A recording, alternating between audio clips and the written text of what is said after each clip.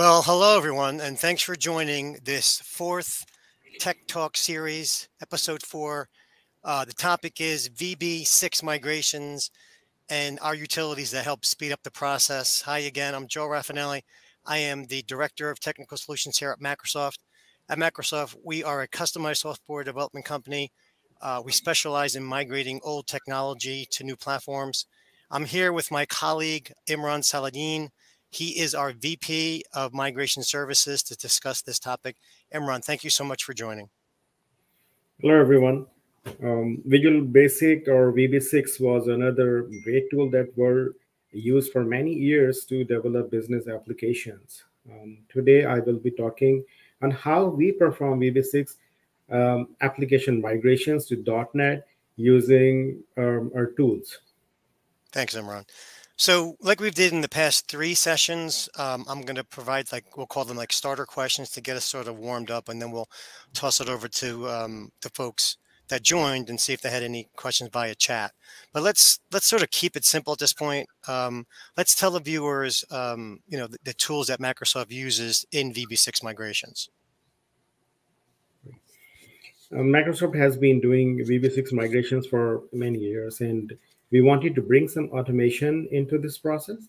So VB Morph is designed to assist Microsoft teams in their tool-assisted VB6 migration projects. These tools are no magic, but they increase the speed of our work and accuracy. And of course, this helps us in making faster deliveries to our customers. VB Morph is especially designed to migrate VB6 projects into modern tech stack, which includes the .NET, C#, Angular, SQL Server. We also have a lighter version of this tool that we call VB Morph Sandbox. Sandbox converts VB code to C#.NET. Understood. So if folks went onto our site, right, and they saw the Sandbox page, can you show us what the link is all about? Right. So Sandbox is a handy tool that all of our developers keep in their tool belt. It converts or translates the VB code into C#.NET code. Developers convert the code and fix the issues. This way, their speed is greatly increased. Let's see a demo of the VB Morph Sandbox tool. Hi, and welcome to the demo of VB Morph Sandbox powered by Microsoft. This is a stripped down trial version of our VB Morph tool, which automates the conversion of VB6 to C#. Sandbox has a very simple interface. You can either paste the VB6 code or hit Choose File to select the VB6 module or a class library file from the local library directory.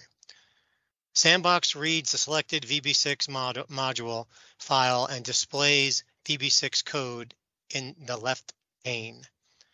Let's convert the code by hitting the Start Conversion button on the right-hand top corner.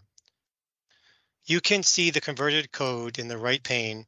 Sandbox analyzes the code, translates every line, and converts all to C# class that references .NET classes.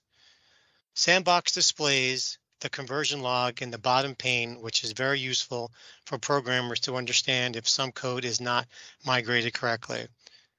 You can copy the code and paste it whenever you want, or simply hit Open in Visual Studio to open the converted code in Visual Studio. Thank you so much. Have a great day. Perfect. Thanks for sharing that demo. You know what? It looks very similar to the Google Translator tool. It should be a great first step for our folks to get a better understanding of how to migrate their code. So question folks may have is a Sandbox tool available for our audience? Yes. We have a free Sandbox version available online. Anyone can use this tool to translate their VB code to C#. It uses the same VB Morph code and same translation engine basically that our desktop version uses. You can see the URL of VB Morph Sandbox on the screen, and anyone is welcome to go there and try your VB code migration to C#.NET. Perfect. I'm glad to hear that people can play around with the tool. they'll get comfortable, with the capabilities. All right, so that's Sandbox. So now let's talk about the heavier lift, right? So we're talking about the VB Morph tool. Please tell us more about it and how it differs from the Sandbox utility. So the VB Morph and Sandbox uses the same language translator engine. Sandbox is just for VB code translation, while VB Morph migrates the full VB6 project that includes forms, classes, and modules in addition of the VB code. It migrates all these modules and components into a .NET uh, and the modern tech stack architecture. Our team uses VBMorph at the start of the project. They migrate the full VB6 project using VBMorph. This process may need running multiple times for whole or some of the modules. It's based on the project. Apart from full project migration, developers use Sandbox tool to migrate VB code to C#.NET frequently throughout the migration process. That makes a lot of sense. Thank you for that.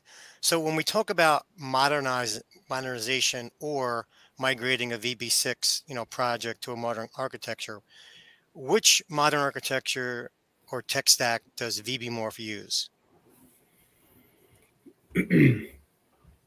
Microsoft has designed a modern architecture for browser-based applications using Microsoft tech stack mainly. We call it Dazzle architecture. We use this architecture to develop all of our web-based applications. Modifications can be done based on the client requirement or for that particular project, but it's usually the same tech stack or the architecture we use. Let's see how Dazzle looks like.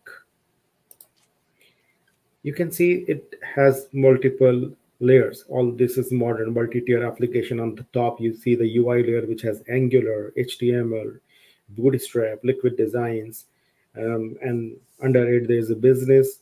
There's a service layer, which integrates the business layer with the presentation layer. It's a web API. Then there's a business layer where all the C#.NET core lies, which has all the business rules and all the meat of the application. Then there's a data layer, which integrates the database to the business layer. We use Dapper here, which is a very lightweight ORM. If required, we can use any other ORM as well. The database side, we prefer to use SQL Server, whatever the latest version is available in the market, or if client wants a previous version of the SQL Server, we use it. However, it can be replaced with any other version, but VBMorph migrates to the by default the SQL Server. And this whole project that is built on this architecture can be hosted on cloud, AWS or Azure, on Docker as well. Perfect. I appreciate you showing that Dazzle slide. Once folks see architecture, it brings a lot, to them, and they know exactly, maybe have some questions from it. It's very informative is what I'm trying to say. So when you have Dazzle framework, is this a proprietary tool or can anybody use it? Dazzle comes in two versions, Dazzle and Dazzle Lite. Dazzle Lite is someone that anyone can download from our website and start using it. It will give them a very quick starting point to develop their browser-based or web-based applications. I will show you the URL where you go and browse the Dazzle page, read more about Dazzle, what it does, and you can download it, the Dazzle Lite from there as well. Dazzle that the Microsoft Teams uses, it has many more features than Dazzle Lite. There are user authentication and some many other features that are built in the main Dazzle thing. So, but my answer is Dazzle Lite can be downloaded from our website and anyone can use it. Perfect. Thank you for that. So at this point, I'm sure our audience is anxious to see how VBMorph works. So why don't we go ahead and show that demo? Sure. Let's watch the demo of VBMorph first.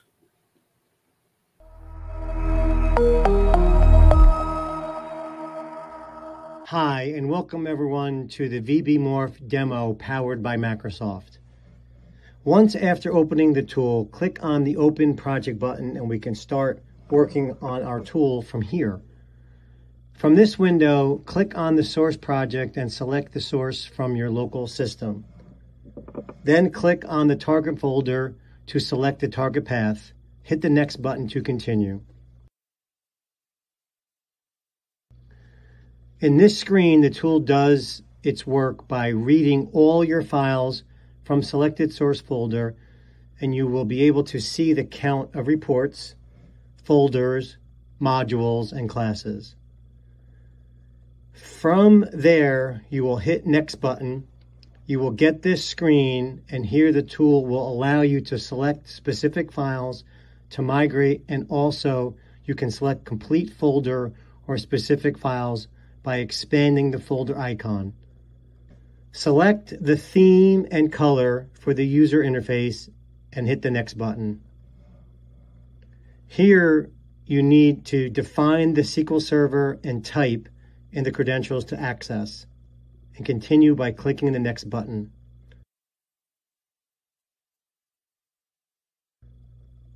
You can review all your inputs in this screen and click on Start Migration. This is where you can see the progress of your project migration, and yes, it's completed. Hit Next to continue. Now you can click on the Open in Visual Studio icon to see the migrated project. It consists of different layers like business, data access, models, and controls.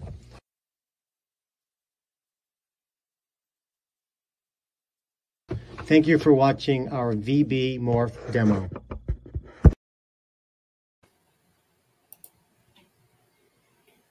Okay, so we watched the video that how the wizard works and it migrates all the modules. So let me show you how the migrated project looks like.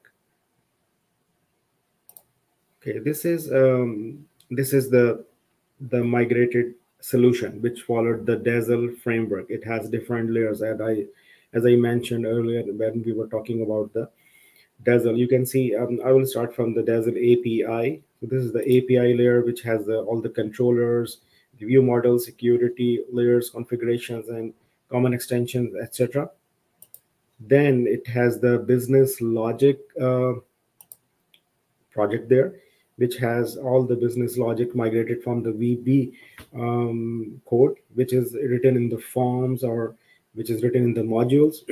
So all those modules and classes come here as the C# basically classes in the business logic layer.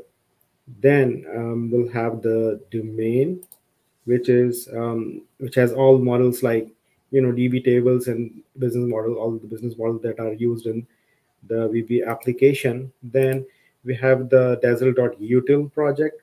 It has all predefined functions and that are used throughout the project. So that's how it it provides you a complete application and solution in the Visual Studio.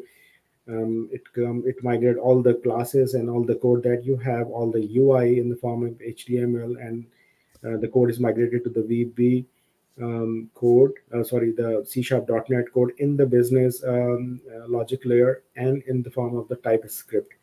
So, and that's how our developers start using this migrated solution and start, fixing the connections and all those things to make it runnable and start working from there. Perfect. Thanks for sharing the Visual Studio screen. It helped in terms of as you were explaining it. And also the layers, that was good as well. So at this point, I didn't have any other questions. I was going to go ahead and ask the audience to go ahead and put your questions on the chat, and we'll go ahead and give that a minute.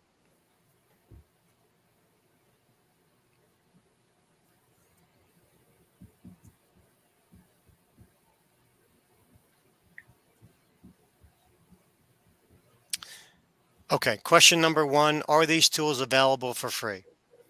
VB Morph is a proprietary tool that Microsoft uses for the in-house development and use in the migrations. VB Morph Sandbox online tool, I'm sorry, VB Sandbox online tool that we demonstrated you is free and anyone can use it online. Okay, perfect. Thank you. All right, let's see if there's any other questions. Okay, question number 2. Does Dazzle have limitations? No, in terms of any proprietary libraries that Microsoft has, no. Especially when it comes to the Dazzle Lite, anyone can download and maintain it, and you have complete code of it. Whenever required, you can upgrade the version of it. You can replace any components of it. There is no restrictions on the Dazzle Lite. But for the Dazzle, there are some limitations, and when we migrate our applications for our clients, and whenever there is an update required, we provide it to them. Okay, that makes sense.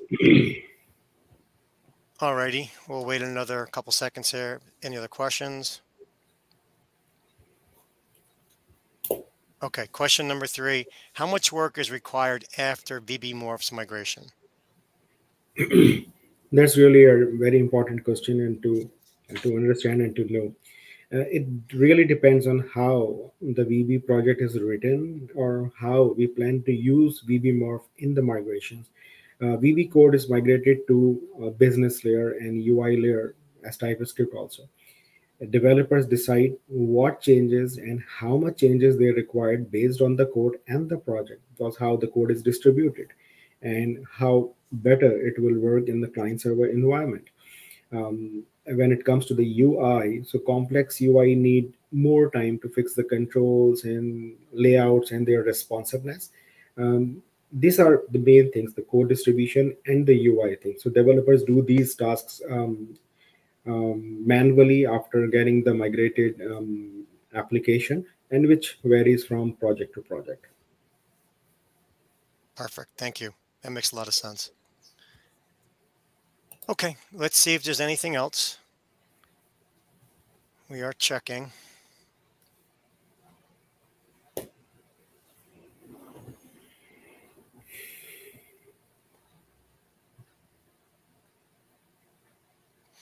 All right. So I'm being told there's no other questions. Imran, I want to thank you again for letting us pick your brain for the 4th time, right, in as many months. So appreciate that.